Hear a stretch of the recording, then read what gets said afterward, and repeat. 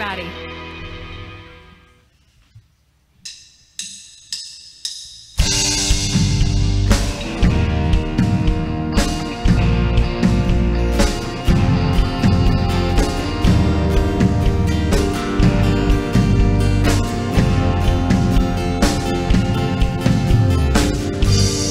Nothing can separate, even if I ran away, 'cause your love never fails.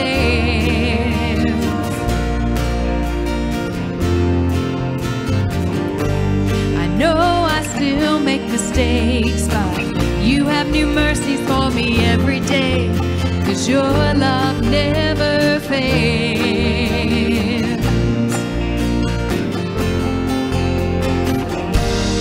You stay the same through the ages. Your love never changes. There may be pain in the night, but joy comes in the morning. And when the oceans rage, I don't have to be afraid, because I know that you love me. Your love never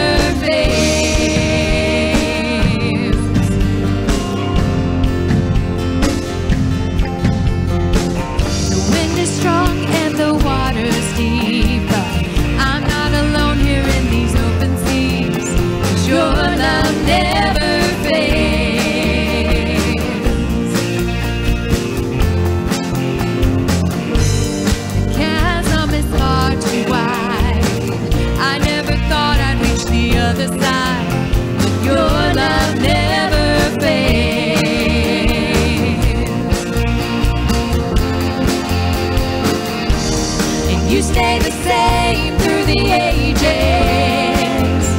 Your love never changes. There may be pain in the night, but joy comes in the morning. And when the oceans rage, I don't have to be afraid, because I know that you love me. Your love never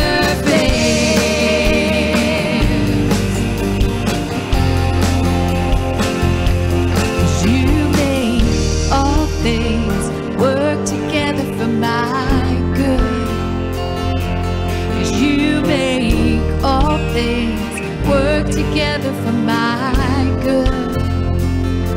'Cause you make all things work together for my good. You make all things work together for my good. You stay the same through the ages. Your love never changes. There may be pain in the night, but joy comes in the morning.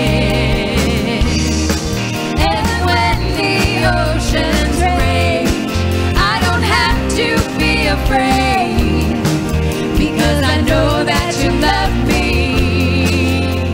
Your love never fails.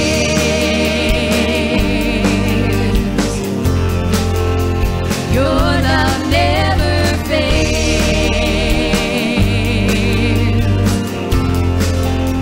Your love never fails. Yeah. Morning. Woo, let's give God praise. Glad to see you. Have a seat for just a second. They're going to continue worship in just a moment, but a couple things I want to walk you through real quick. First of all, we're just excited that you're here today or watching online, and pray that God speaks to us today about our failures and being honest with Him about those. And a couple things I want to make mention of. One, you should have got a program as you came in. If you didn't, if you slipped past our greeters, if you'll raise your hand, they'll grab you a bulletin and bring it to you in just a second. And then also in there, there's some great information about some things happening at Crossroads. So check those out. There's a connection card in there, and we would just ask you fill that out, and then at the end of the service, drop those in the offering baskets on the way out today. And before I get to the next announcement, I want to ask if you'll go ahead and pull out your cell phone. I'm going to give you permission. Usually you have to sneak and hide it when you're checking out things, but go ahead and pull that out and open your texting app here in just a second. Before we get to that announcement, I'm going to tell you a few weeks back we introduced the new budget for our fiscal year, and it's been sitting out. We've talked through it a few times. Today we need to vote on that, and so if you're a member, you've been to our Connect Our Family class and have joined our church, then we just need to vote on the budget. And so those of you that are in favor as members of approving our next fiscal year budget, please raise your hand. Beautiful. And anyone opposed to the new budget? Beautiful. Okay, thank you. It is approved then. And last thing I want to mention before we get back to worship is in your cell phone, I want you to go to your texting app and pull up the slide there. We have a new giving platform. Our previous one was a little difficult to get into and use. Now you can have a link right to our new PushPay giving app, and you can text yourself Crossroads JC, just that word Crossroads JC, to that to the number 77977, and that link will show up on your phone, and you can use that link for giving. This is a precursor to an app we're going to have. Crossroads will have our own app with all kinds of functionality in just a month or two, but this is a good Band-Aid until then. Guys, thanks for being here. We're excited about lifting up our Savior. Please stand again, and we'll get back to worship.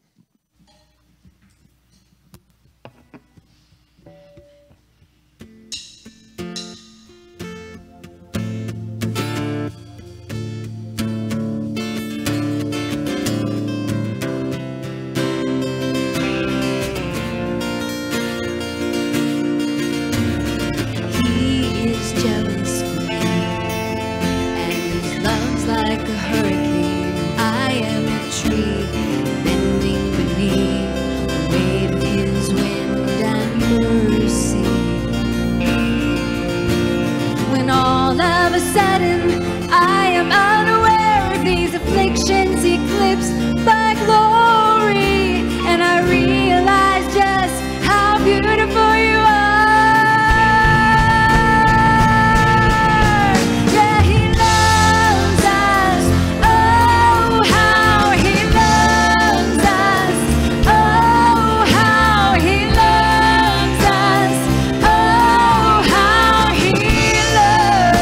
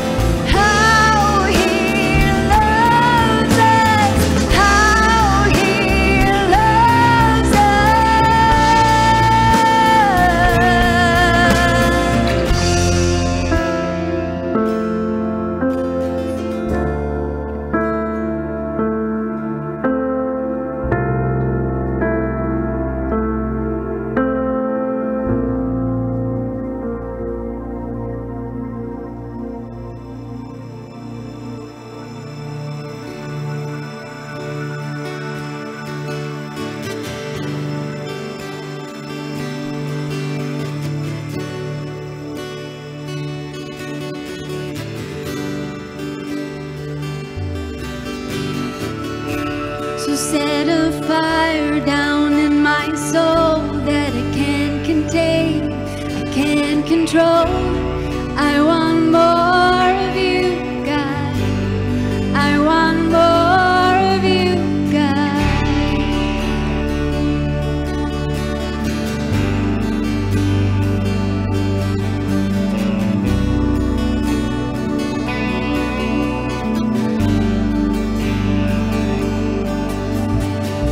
There's no place I would rather be. There's no place I would rather be.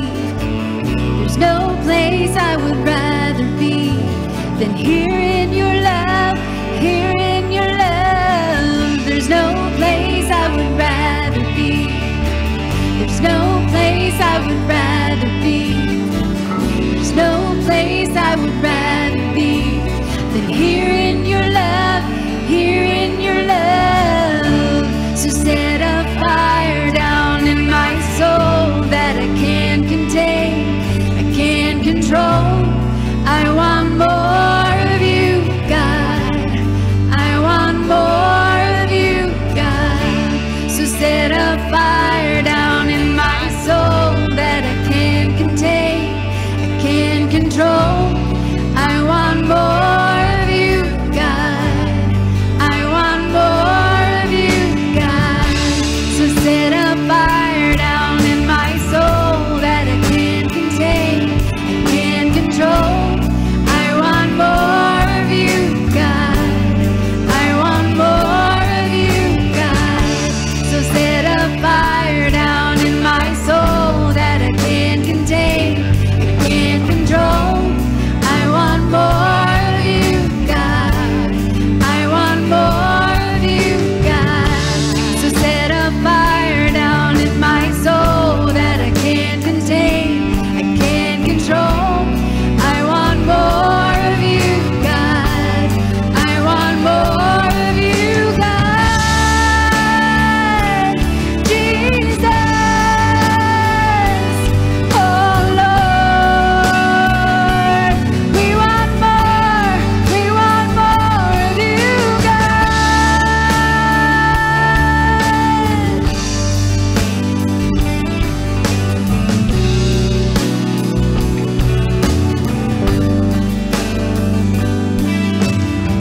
There's no place I would rather be.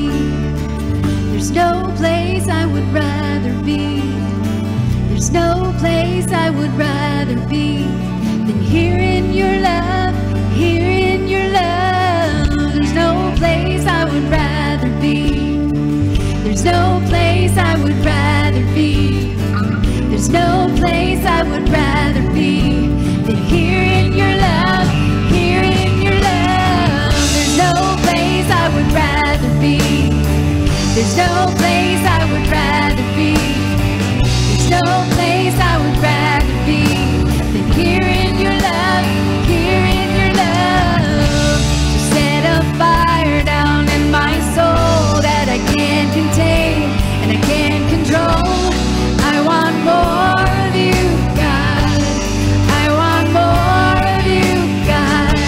So set a fire down in my soul that I can't contain, I can't control. I want more of you, God. I want more of you, God.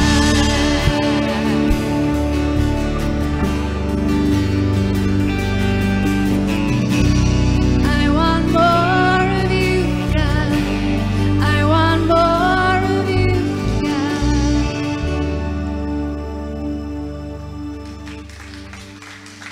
You can all be seated.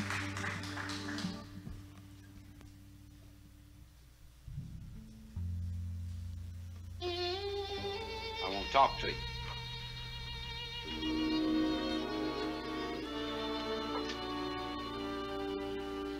I don't think it was very nice of you to walk off the way you did. I didn't win. I didn't win. I know you didn't win, but the important thing is you was in there trying. Now that's what's important. We don't give you no medal for trying. I know that. I know they don't. And it's nice to win something. It's real nice to win something. but it's more important to know how not to win something. I know how to do that real good. No, you don't. You mean there's more things I could have not won? I mean, you could have been a nice loser. They call it sportsmanship. Now, you lost this time. You try again next time. You got to learn how to take disappointment. There could be more of them coming up, you know. You come up smiling, you're a good loser. The other way is being a bad loser. Now, what do you want to be? A good winner. Opie, we're not talking about winners. Winning ain't no problem. It don't take courage to be a winner. It does take courage to be a good loser. Now, you want to be a good loser, you'll be proud of your friends that did win, and you'll congratulate them for it. I won't. You won't? They ain't my friends. They beat me and they got my medal. Is that the way you feel about it? Is that the way you feel about it? Answer me. Yes. All right, fine. Fine. That's the way you want to be, as long as we understand one another. But I want you to know one thing. I'm disappointed in you.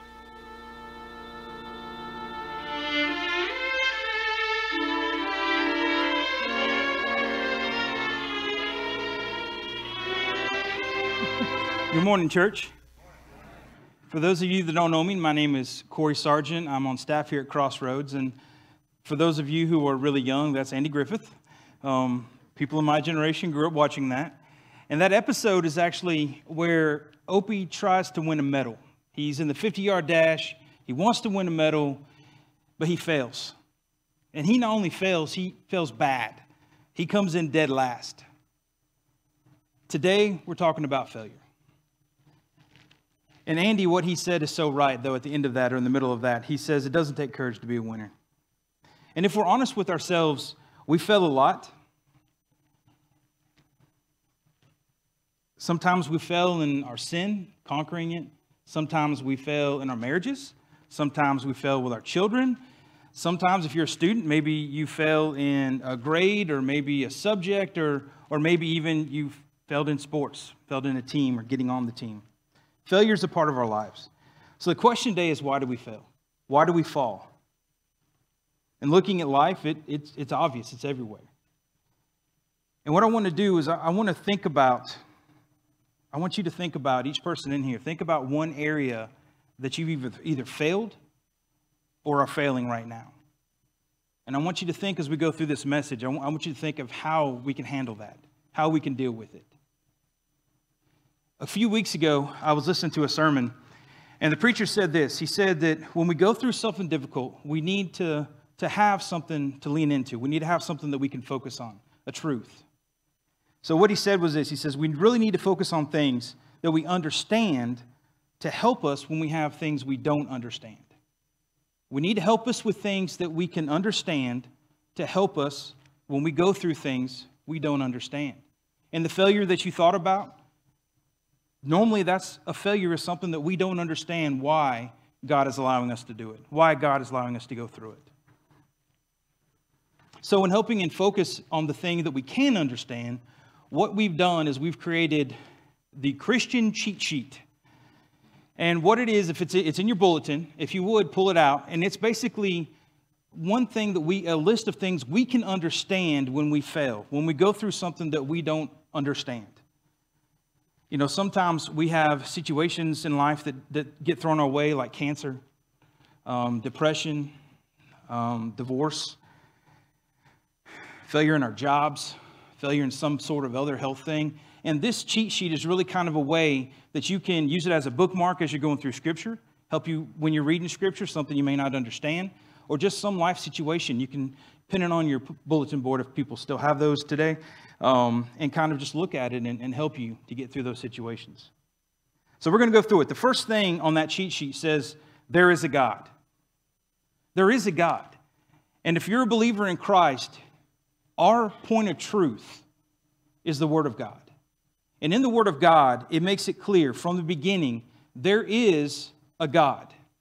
It doesn't debate it. It doesn't question it. It doesn't assume that, 5,000 years, 2,000 years, at some point in time, there wouldn't be a God.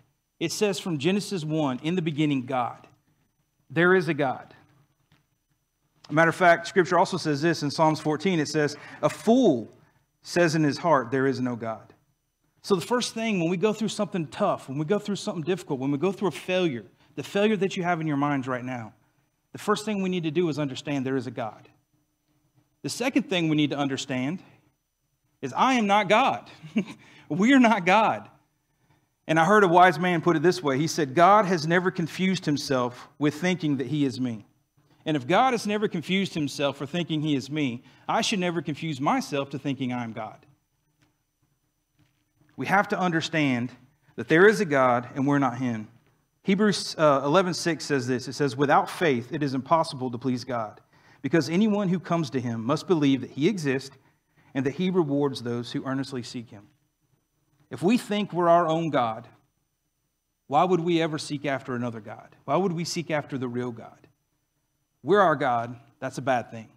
So we need to understand when we go through a life difficult time, when we have some sort of situation where we fail, we need to understand there is a God and that we are not him. Number 3, God loves me. The Word of God is so simple. From Genesis on through the Scriptures, it makes it clear that God is love, that God loves us. The gospel is something that God has given us in Scripture. And the gospel is itself love. And it starts out kind of bad. It tells us that we messed up. We sinned. But it ends so beautifully. And Jesus knew, God knew, before he created us, before he created any subatomic particle, before he created anything in this world, he knew we were going to mess it up. And so what he did in his divine wisdom is he knew that he had to make a way. He knew that he had to send Jesus to die on the cross for us, to pay for the penalty that we could not pay for our sins. That's the beautiful part of the gospel, is that Jesus and God loves us so much that they died for us. When we're going through something difficult, we need to remember God loves me. We need to remember that God wasn't up there, oh, I'm bored, don't know what to do, wish I had a friend. God has always been love. He will always be love. And he created us because he wanted to show us love. He created us because he wanted a relationship with us. The fourth thing that we need to understand when we're going through a difficult time is that God is sovereign. And sovereignty is just a big church word that basically means God is in control. And I said in the first service, I love the selection of songs today because it talks about how beautifully God takes these bad things and he works them out for our good. God is sovereign. He is in control. We need to understand that he's the one that gives us the good things in our lives, but we need to also understand he's the one who gives us the bad things in our lives. He allows them to happen. God is sovereign. So really, just to do a recap here, number 1, there is a God. Number 2, I'm not him. Number 3, God loves me. Number 4, God is sovereign. And that leads us to a conclusion. So therefore, if those 4 things are true, number 5, we should do what he tells us to do.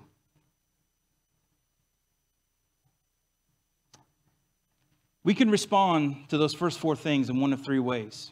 We can dismiss them, we can say they're not true, or we can go about our lives.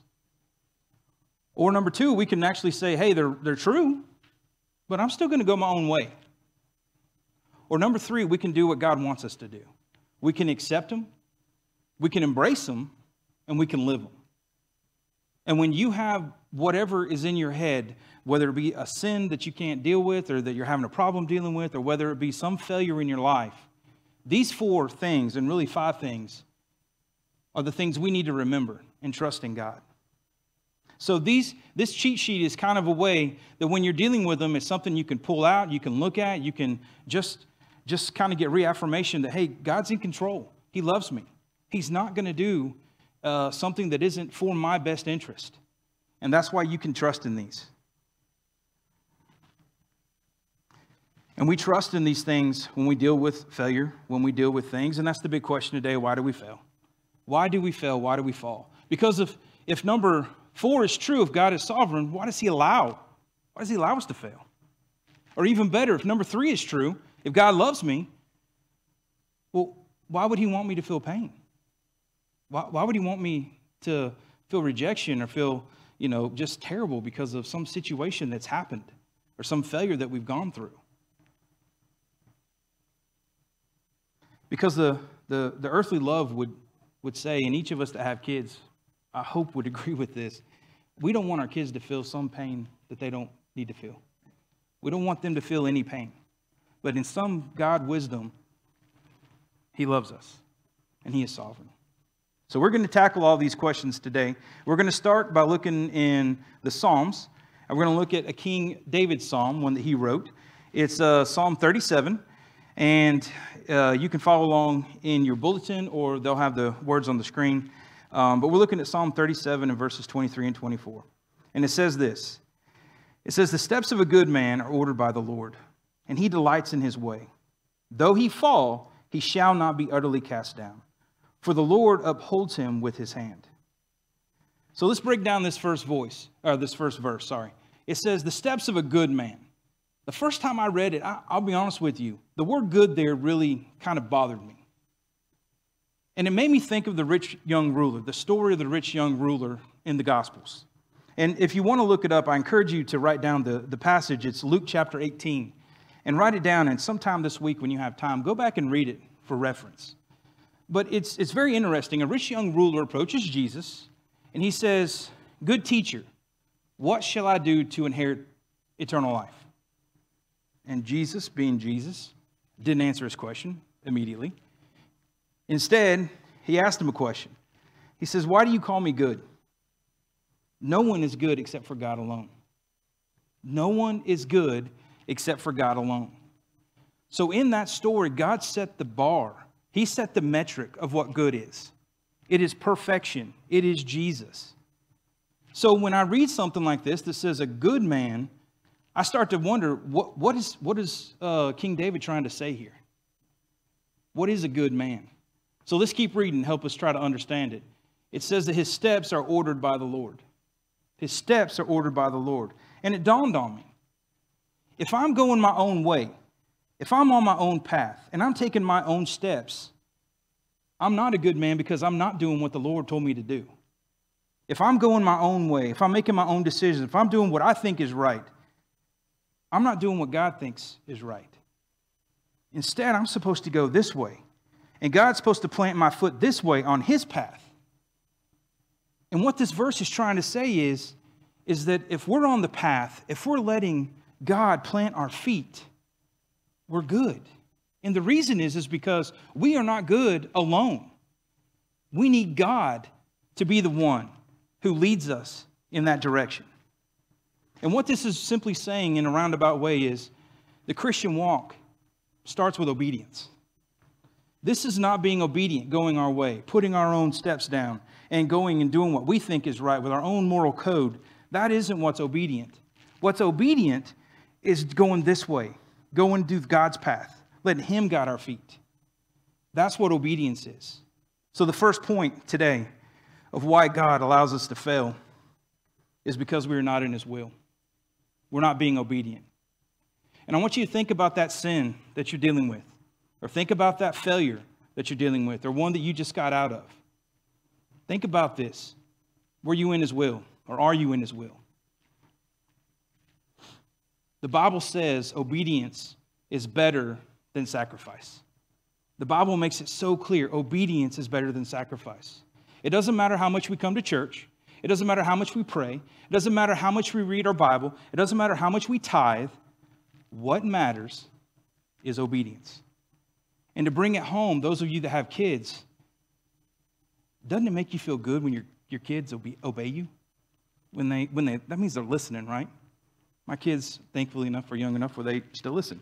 So, obedience. We got to make sure that we're being obedient. Because the hard truth here And the reason why that cheat sheet exists is because we've got to understand when we deal with something like failure, we got to know it could be us, that we may not be in his will. And that's a hard biblical truth. The second point of why God may allow us to fail is because he wants to grow our faith and reliance in him. I've heard this phrase, and I hope I don't offend anybody, for a long time. I must really be strong for God to give me what he's given me. Can I tell you that is not biblical? We were created to depend on God. We were created to depend on God. If you're a believer in Christ, we don't have the strength to live the Christian life. We don't have the ability to live the Christian life.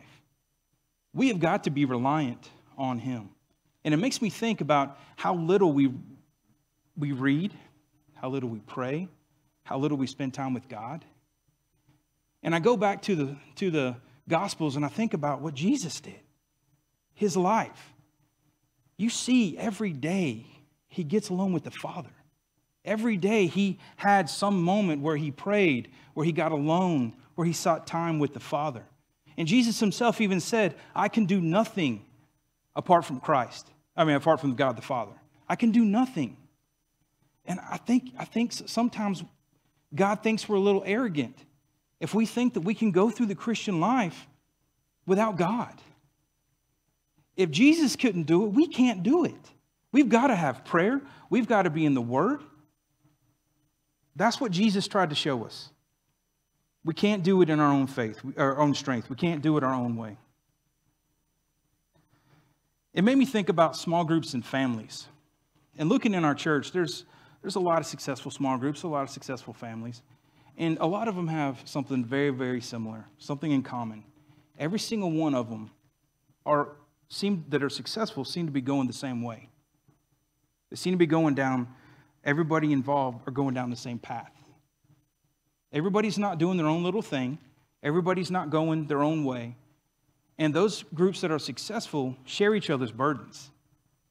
Every group that is successful, they do life together. That's what God intended us to do. We were not created to try to live the Christian life alone. We not only need God, we need our groups. We need our families. And I'll put it this way. Let's go back to that thought that you had about a sin that you're dealing with or some failure that you've done. And think about this. Think about the day you get up out of bed and you try to do it in your own strength. You're like, God, today I'm not going to do that sin. Whether it be drugs or alcohol or profanity or whatever it is. God, today I'm not going to do it. I'm not going to do it. And what happens? For me, by the end of the day, I've done it, right? I've already done it. Because I'm trying to do it in my own strength. And that's what God's trying to get across to us, that we can't do it in our own strength. And I'll give you another illustration of how we're supposed to handle things like that, sin and failure. I want everybody in here to take a moment, and I want you to not do something. All right? Nobody think about an apple. Nobody think about how juicy and crisp an apple is when you bite into it. Nobody think about an apple pie. Or my favorite, apple fritters from Danny's. See, if we're honest with ourselves, every single one of us, and I said this in the first service, somebody's going to stop me and say, I didn't think about it, but every single one of us thought about it. And that's the same way our sin is. That's the same way our failures can be. If we're focused on our sin and we're focused on our failures and we're not focused on God, we're missing it. We're not doing what God's called us to do.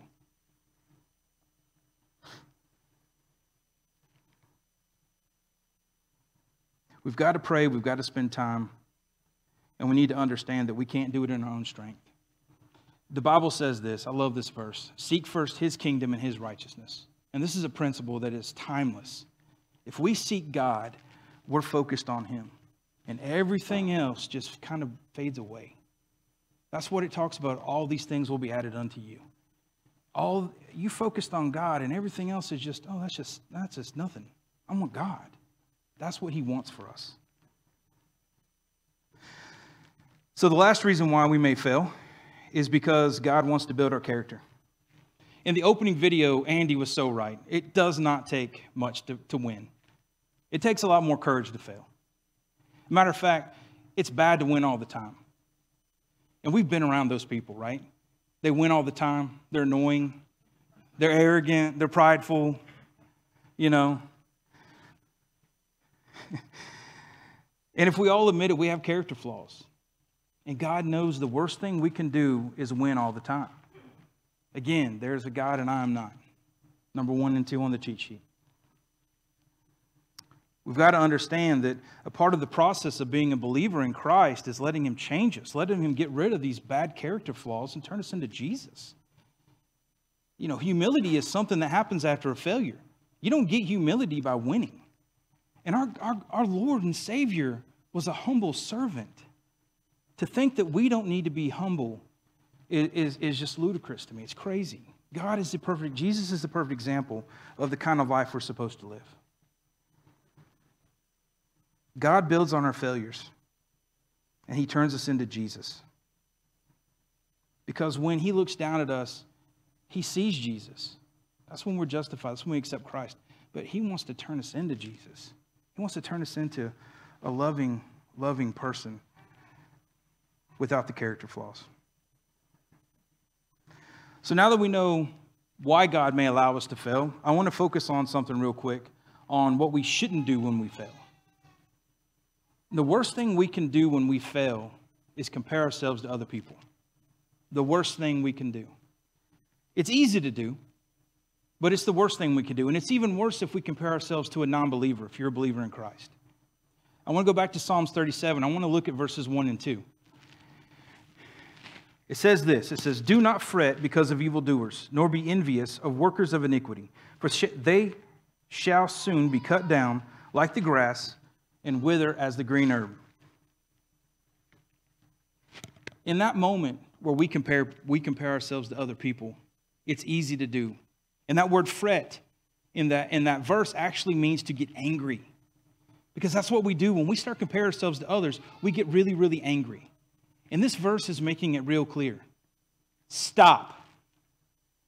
Stop comparing yourselves to other people. You don't know what they're going through. They don't know what you're going through. You may think that they have a nice, easy life. You know, we're in a world of celebrities where it looks like they have no issues. They have all the money they want. They have all the fame they want. But we need to understand something.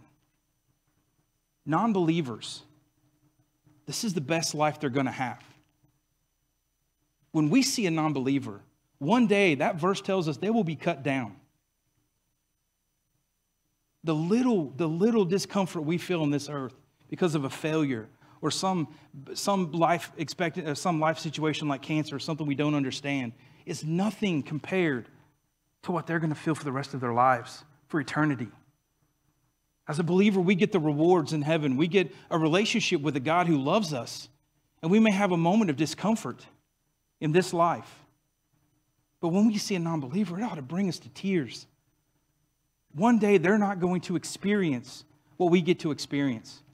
One day they're not going to have the eternal joy and happiness and friendship and love that we have. This is their best life. It ought to bring you to share your faith. It ought to bring you to be friends with whoever is in your life that is not a believer. That's what we're supposed to do when we fail. We're not supposed to compare ourselves. Don't fall into that trap, and don't let failures dictate your attitude or any part about you. So what I want to talk about now is, now that we know how we fail or how God may allow us to fail and what we really, really should not do when we fail, I want to focus on how we can address our failure. I want to focus on just what we can do, what the Bible tells us to do. And the first thing we're supposed to do is examine ourselves, our sin, and repent. Examining ourselves is basically just examining our walk. Where are we with Christ? Are we being obedient? Are we doing what He tells us to do? Examining our sin, we need to understand that unconfessed sin, unrepentant sin, can seep into our lives. It can make us bitter. It can ruin our witness. It can ruin our friendships. It can ruin a lot of things. The worst part, though, is that it can allow evil to enter into our lives. We've got to examine ourselves. Instead of looking outward, we got to look inward. We got to look at who we are. We got to look at, are we on the path? Are we making the steps God wants us to make? Because again, number one, there is a God, and number two, I'm not him.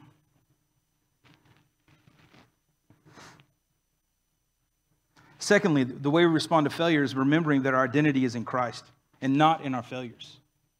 If you're a believer in Jesus today, you're a child of God.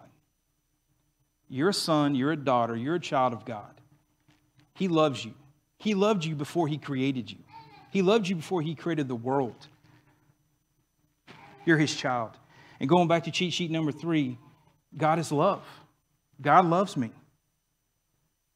Christ paid a high price at the cross. The picture of the cross is the epitome of love in this earth, in this life. God loved us so much that he knew we were going to mess it up. He knew that we were going to fail. He knew that we were going to sin. And he still loved us enough anyway to create us because he wanted a relationship with us. That's how much he loves us. He wants to show us his love. We got to remember our identity is in him. It's not in our culture. It's not in our skin color. It's not in who we marry. It's not what we believe. It's not what our job is. It's not anything of our hobbies or anything else. Our identity as believers is secure in Christ. Your failure does not define you. Don't let it define you, and don't let the world think that your failure defines you. The last way we respond to failure is by trusting that God is working together for our good. Romans 8:28 says this. It says, and we know that in all things God works for the good of those who love him, who have been called according to his purpose. I love this biblical truth. It's so beautiful. We sung about it earlier. God takes the bad things we do, the bad situations we get ourselves into, the bad things he allows us to happen, and he makes it into something just beautiful. And I heard a preacher do this analogy to explain how this works. And he took simple table salt. I mean, who doesn't like salt, right? But it's made up of 2 components, sodium and chloride. By themselves, they are very harmful chemicals. They're very harmful things. They'll kill you. But when you put them together, they create something beautiful. They make me tolerate mashed potatoes. They're wonderful. It's a wonderful thing. It's not even that. It's in addition to that, it's a staple of life. It's a part. You can't live this world without salt. It's a component that we got to have. That's what God does. He takes these bad, negative things, and he takes the good ones, and he molds this tapestry together of a beautiful life that looks just like Jesus. That's what he does for us.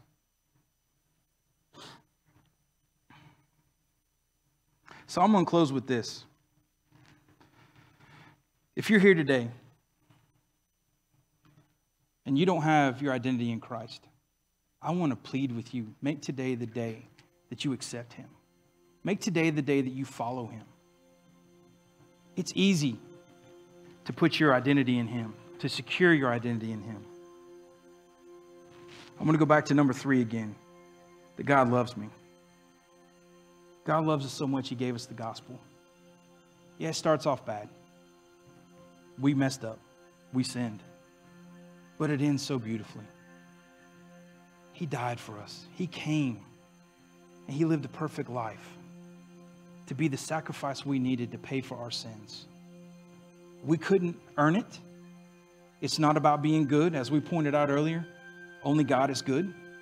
And only people who are in the will of God are seen as good people by God.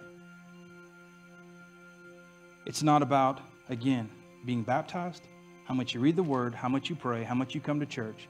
It's about a relationship with him. It's about accepting his free gift of salvation. And I'm going to walk you through in a minute just how to do that. But we got to admit we're broken, sinful people. In Romans 3:23, it says this. It says that for all have sinned and fall short of the glory of God. We're all sinners. We all have messed up. We all have made mistakes. And the beautiful part is that God made a way for us. The Bible says that the only way to God is through Jesus.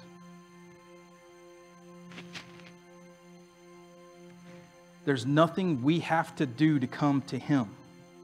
We don't have to change anything about us. He's going to do the change because, as we've seen, we can't do it in our own strength. You want ammunition to change your life to be something better? It's not going to be easy, and it's still going to have bumps and hiccups and valleys and hills that you've got to go through. But the only way to equip yourself, to get the ammunition to do that, is with God, with Jesus. There's nothing you have to do except accept His gift. I want to urge you today, if you don't know who Jesus is, make today the day of your salvation. Let's pray.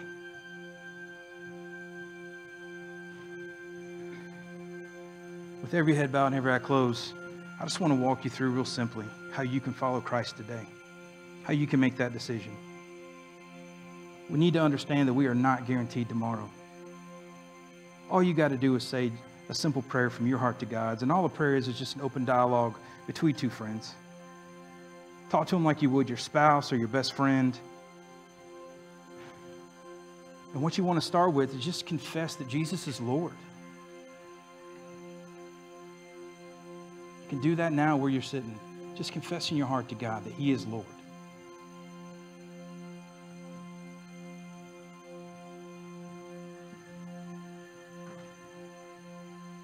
Now to confess to Him that you believe that God raised Him from the dead.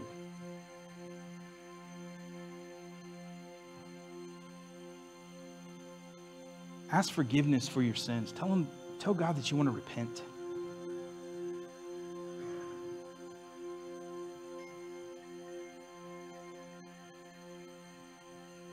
And lastly, tell Him that you want to start doing things His way and not your way anymore.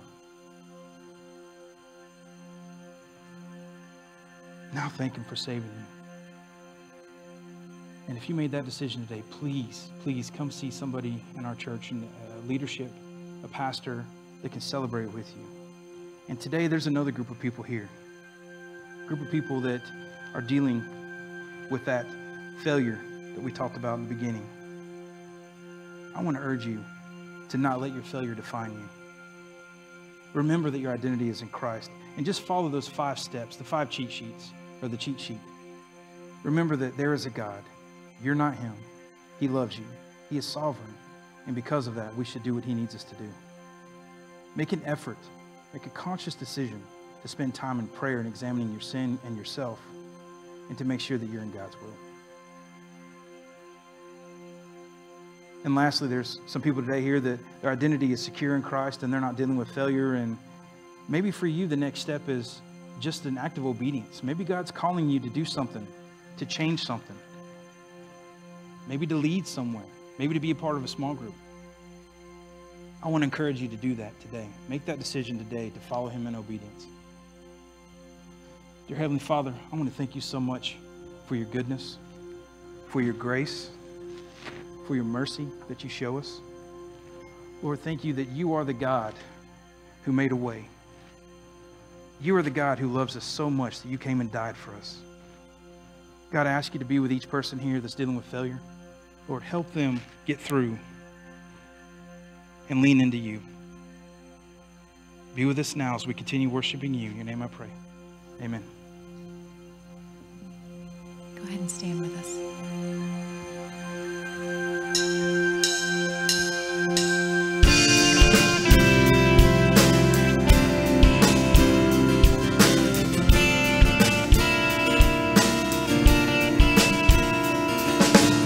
Sometimes on this journey I get lost in my mistakes. What looks to me like weakness is a canvas for Your strength. But my story isn't over, my story's just begun. And failure won't define me, that's what my Father does. No, failure won't define me, that's what my Father does.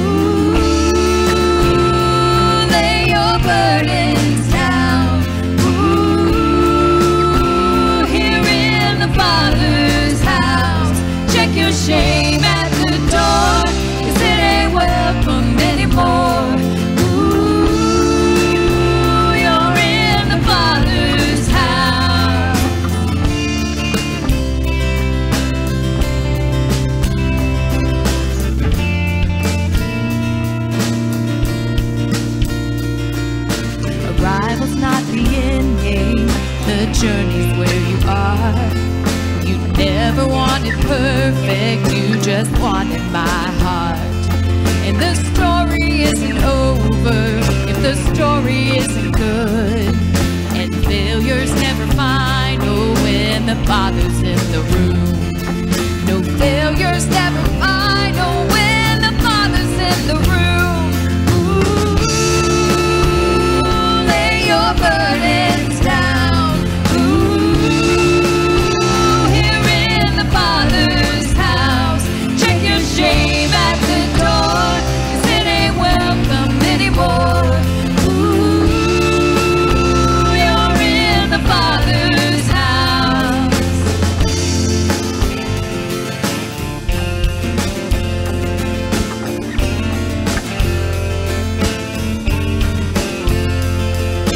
Prodigals come home, the helpless find hope. Love is on the move when the Father's in the room. Prison doors fling wide, the dead come to life. Love is on the move when the Father's in the room. Miracles take place, the cynical find faith. Love is breaking through when the Father's in the room. Jericho walls are quaking, strongholds now are shaking. Love is breaking through when the Father's in the room. Love is breaking through when the Father's in the room. Ooh, lay your burdens down. Ooh, here in the Father's house. Check your shame at the door, 'cause it ain't welcome anymore. Ooh, you're in the Father's house.